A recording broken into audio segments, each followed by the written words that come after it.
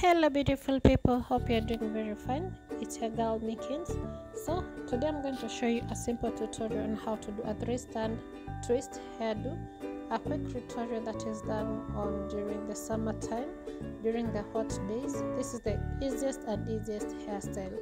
So if you're a new subscriber, please don't forget to subscribe and like and comment if you want more of this.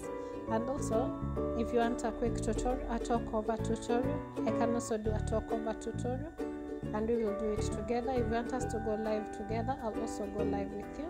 And you having a manicure, it'll be easier for us to continue this hairstyle. So my friend, buy a manicure, it will be easier for you. A dummy, it will be easier for you to learn with me. If you want to do a live, I once repeat, if you want to do a live video with me, please comment on the comment section below, and then don't forget to subscribe so that I can be able to do a live session with you, my friend. It will be easier for you and for me to do a live session, and I'd love you to learn what I learned. So this for you, my friend.